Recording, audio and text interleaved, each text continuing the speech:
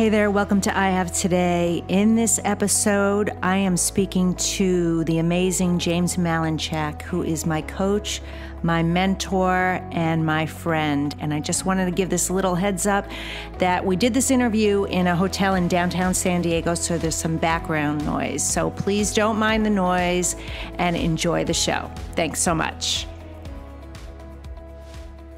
Hey there, it's Diane Forster, and welcome to I Have Today, the show that inspires, educates, and empowers you through life's transitions. And each week on this show, I bring on the coolest, most amazing CEOs, authors, experts, and truly life changers who've gone through their own transitions in life and have come out on the other side successful. And this week, I am so honored and privileged to have on my friend, my coach, my mentor, James Malinchak. Hey, James. Thanks for having me. We've been trying to do this for a while. Yes, we have. We've been trying to do this for a really, really long time. But James is in my city, and we came on down to have a little chat. Made it work, finally. Yeah. So what we're going to talk about today is James's story, but we're going to really focus on speaking as a business and how to really make millions telling your story and being a speaker, as you've done, and you help so many others to do this in addition to other things. But before I get into your questions, I just want to read a little bit about James. James is recognized as one of the most requested, in-demand business and motivational keynote speakers and marketing consultants in the world.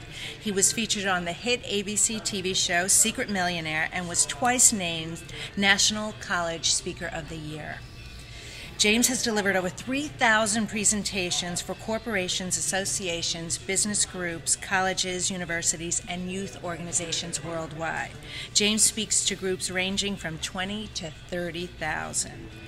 As a speaker, marketing coach, and consultant for over 20 years, James is the behind-the-scenes go-to marketing advisor for many top speakers, authors, thought leaders, business professionals, celebrities, sports coaches, athletes, and entrepreneurs, and is recognized as the world's #1 big money speaker, trainer, and coach. He's on a mission to help you do what you love, share your message, and make a difference while getting highly paid. And that's why I work with him.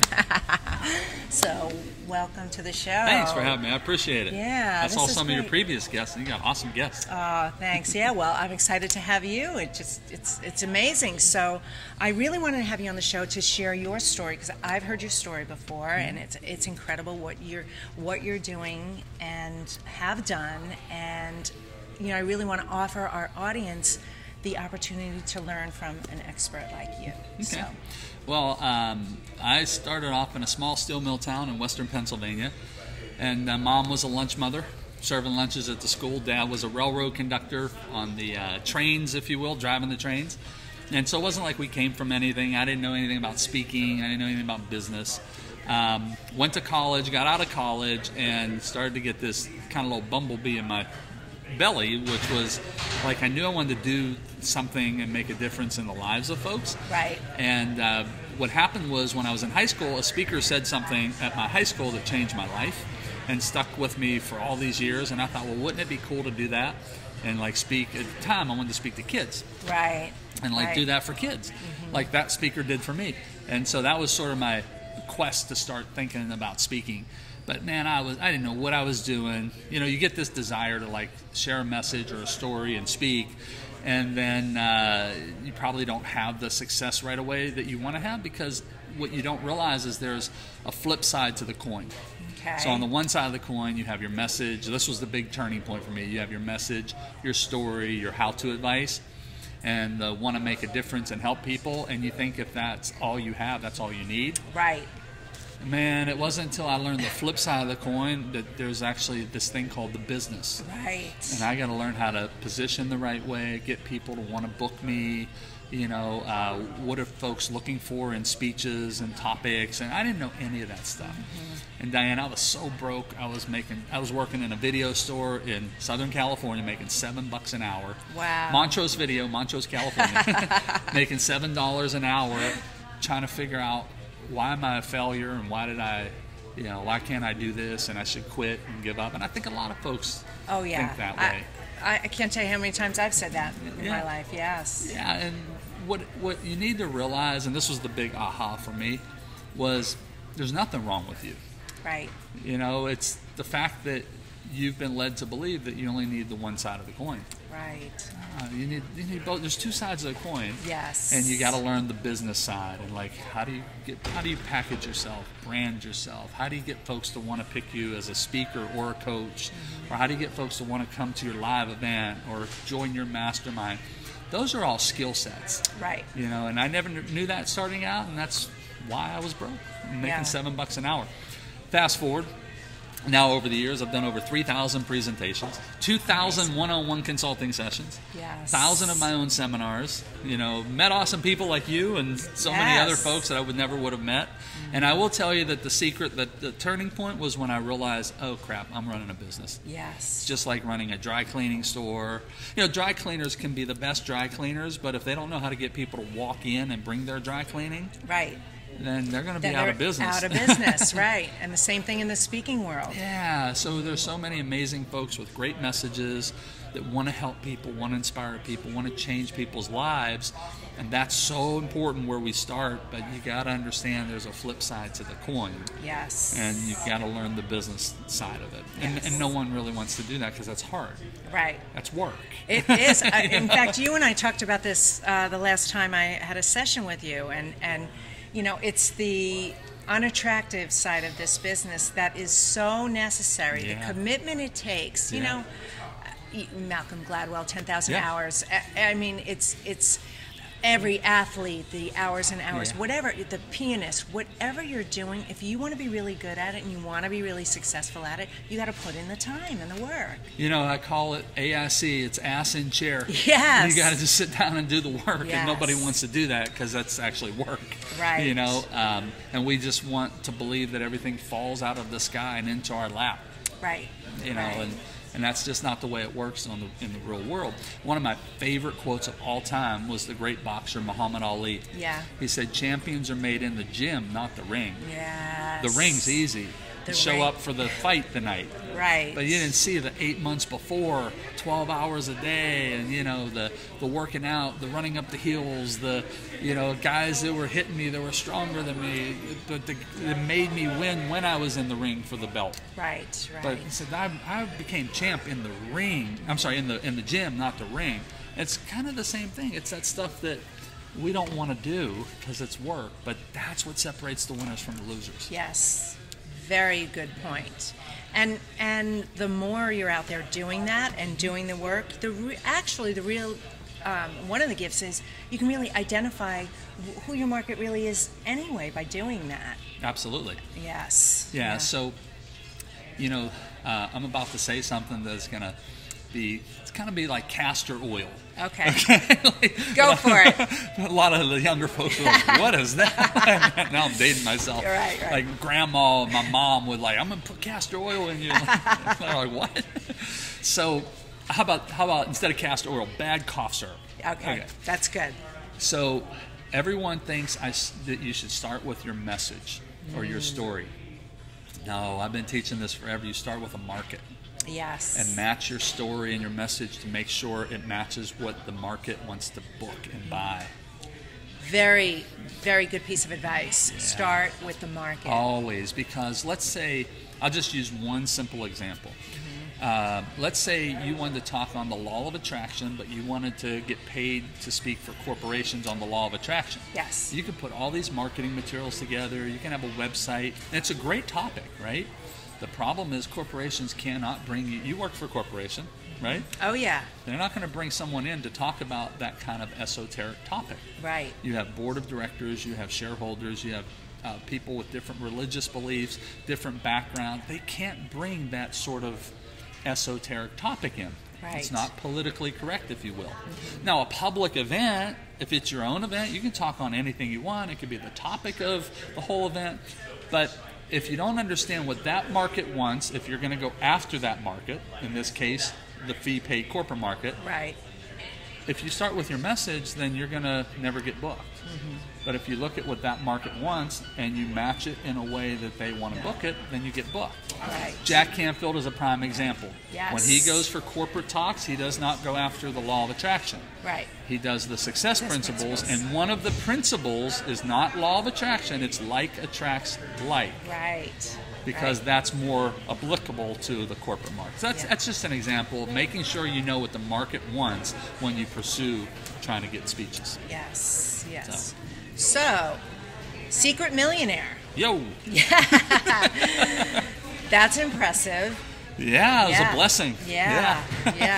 I love that story. Your old company. That's my old stomping grounds. Yeah. I sold spots for Secret Millionaire. We didn't even know each other. Yeah, how about that? I know, it's so great. Oh my gosh, Secret Millionaire was so awesome. For those of you who don't know, I was put into an impoverished neighborhood where I had to have no money. I lived on $44.66 for an entire week. I had no money, no credit card. I wasn't allowed to take credit card, cell phone, no contact with the outside world. Yeah. And I had to look for amazing, beautiful people who were making a contribution in their community. And at the time, I volunteered, and they didn't know who I was. Mm-hmm. And then at the end of my time there, which is about 8 days, roughly, I think, later, I went to them and said, hey, there's something I haven't told you. I'm leaving town, and something I haven't told you. And they're like, whoa, what's this? Whoa, it was like really this dramatic pause. And they were like, uh-oh, what's this cat up to?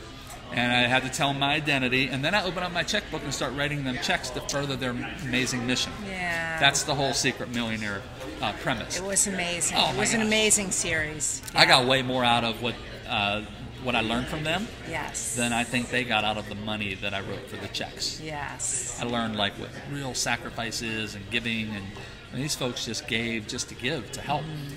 And they didn't know we were ABC and filming a TV show. They just thought we were just doing some documentary thing on giving. So they were just giving, and they were in their normal selves, just giving and being good people to other people. Yeah. Okay. So. All right. So if someone is out there wanting to speak, wanting to, make money at it, me included. That's why I work with you.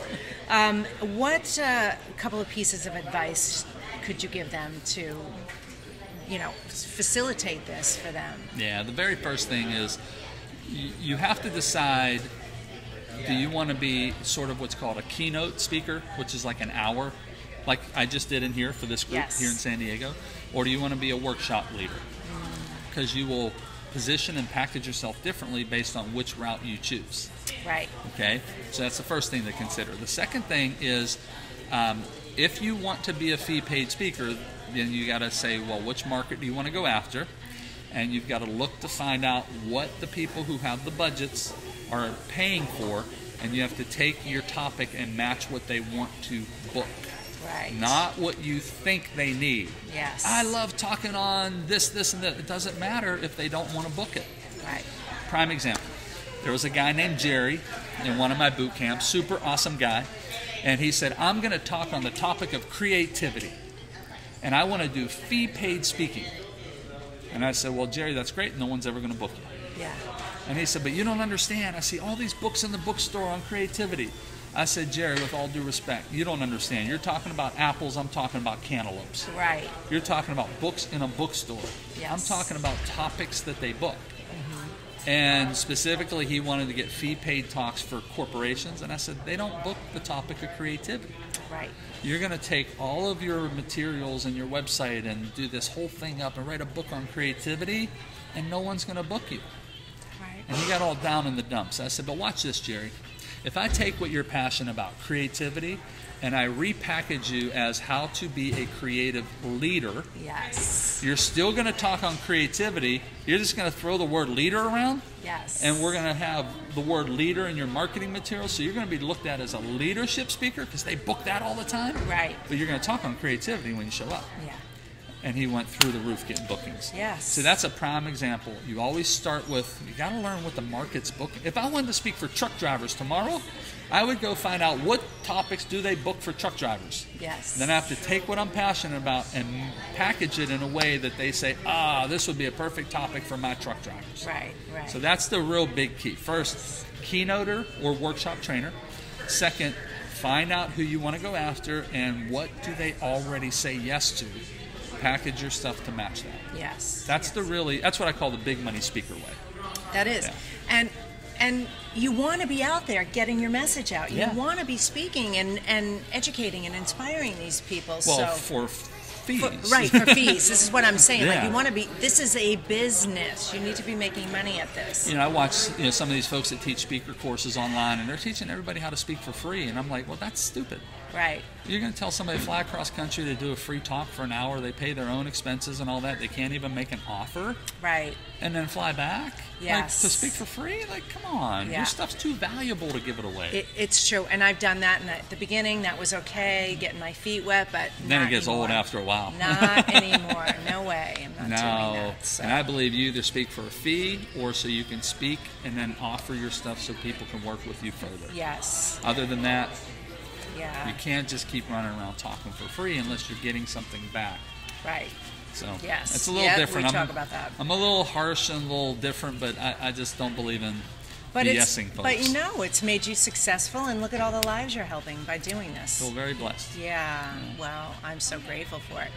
All right, so I want to ask you a question I ask all my guests. Oh boy, the heat! I'm sweating. I got these big bright lights. Yeah, this is such a challenging show.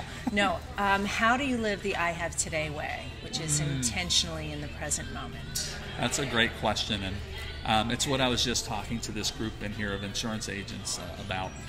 When my sister Vicky passed away, a lot of people don't know this. I have a sister that passed away of a brain tumor several years ago, and it taught me a very valuable lesson at a young age, that life is about that long. Yes. Life is just too dang short to moan, complain, not do what you want to do right now. Oh, I'll get to it. I call it the someday syndrome. Yes. Someday, like when the kids get out of the house, then I'll do it. Yeah. Or someday when this happens, then I'll do it. Yeah, and then, I call it the when-then syndrome. Oh, the when-then? Yeah, when that happens, then I'll do that. Ah, I love that. Yeah. And then what you realize is one day on the way to your grave, you forgot to actually live. Yes. Right? And it's so fleeting. It goes so quickly. Yeah. And I just, when Vicky passed away, it changed my whole life. I went through a terrible funk and was upset at the world and God. And, how do you take somebody so nice and take their life away? And you got people out there doing bad stuff to others who are still living. I went through all this stuff. And then I just realized one day that I got to be grateful for the 38 years I had her. Mm-hmm. And the thing so that was the first thing. It taught me gratefulness for what you have, right? Right. Second thing it taught me was that, man, I got to live here right now in this moment, because you're not guaranteed the next moment. Right. I always say in my talks, this is what I was telling the insurance agent folks, is no one's guaranteed tomorrow morning. Right. None of us here are guaranteed tomorrow morning. I say that all the time. 151,000 people didn't wake up today, but we did. I didn't know that number. Yes. Yes. That's what I was that's so weird. I was Yeah. just telling him, I said, think about this. There are people all over the United States of America, all over the world, who didn't have this privilege today Right. of opening our eyes. Right. Well, now you know the number. Yeah, Next so time it's you get to speak. 151,000. 151,600 is the exact number. And it's an old Zig Ziglar line from years ago. Every day above ground is a good day. Yeah. And as funny as that sounds, man, it's just, so for me, every day I wake up, do I go through tough times? But I don't allow myself to stay in that funk anymore. Right. Right. Because I'm like, man, I woke up. Yes. Like, that's cool. That's great. Okay, so the internet doesn't work at the hotel. Who cares? Right. Right, dude, people didn't wake up today. Yeah. And so I just always remember that. What I really remember is Vicky didn't wake up today. Yeah. And so I did. Yeah. And so, what would Vicky give to be here? Yeah. And any of those 151,000 that didn't wake up today. Mm-hmm. And that's how, I live today. I live in the present moment. Is because it's just, you're not guaranteed the next moment, let alone tomorrow. Yes. And I just never forget. I don't know if it works for anyone watching, but it works for me, and it keeps me excited and present and grateful. Mm-hmm. So that's how I do it. So, is there any final tip or words you'd like to say, or anything you'd like to share with the viewers? So, You know, the more I'm in what we do, Yes. and the older that I get, the more I realize that you can do whatever you want to do. You really can. And there are only two things that ever stop us from that. One is yourself. Yes. Right? Your old story that you're telling yourself, whatever that junk might be. We all have, I have it, you have it, everybody's got it, right? Yeah. The difference is you can choose to tell a different story and get rid of that crap. Okay? Or you can choose to let that programming keep running again and again and again and do nothing about it. And by the way, doing nothing about it is a decision. Right. I totally agree. 100%. And I say, I was just telling the group in here, first part of all transformation is awareness. Once you're aware that you're doing something, you can transform. Right. And so therefore, if you choose to do nothing about it once you're aware of it, you actually made a decision. Right. So you can't blame other folks. Right. Right? So the first part is you're the only person that stops yourself. And the second is other people who stop you, that you choose to listen to. So someone says something to you, well, so what? Right. Let them say whatever they want, and then go do what you want to do anyway and succeed. Yes, yeah. Right? And then the last thing I would say is, and go like this, Diane. I don't think I've ever done this to you before. Go like this. Yeah, all the knowledge is out there to be successful. You just got to go grab it and use it. Yes. I mean, everybody has figured everything out that we want to do. There's somebody out there who's already figured out. You figured things out. I can listen to you. I figured things out. You can listen. You just got to go grab the information and, God darn it, get off your butt and use the stuff. Yes. So there you go. Man, I love that. You shouldn't have asked that question. Yeah. Then I went off. Yeah.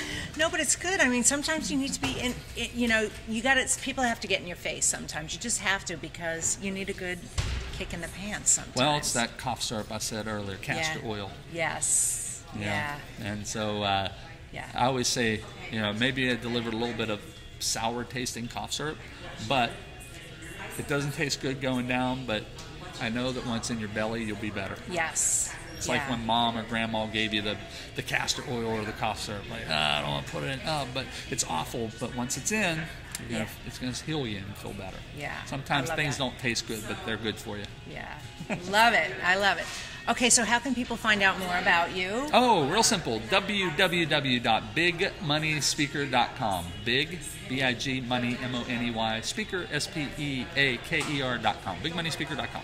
Yes, so go check out his site. Or find me on Facebook and all that other stuff. Yeah, he's all over social media, and I'm obviously a huge fan. I'm a client, and I've learned so much from you, and will continue to. So awesome. I appreciate you being here. Oh, absolutely. Thanks for having me on the great show. My pleasure. All right, so for us, what I'd like to offer you, so while James teaches the business of speaking and teaches you really how to make money, I want to help you with the mindset piece of it. So we have a free offer. It's a money manifestation mantra that is available for free at our website at DianeForster.com. So just go on there and get it in under 5 minutes a day. You'll start rewiring those limiting beliefs and help you to move forward to be getting your message and your story out to the world and get paid to do it as well. So that's at DianeForster.com.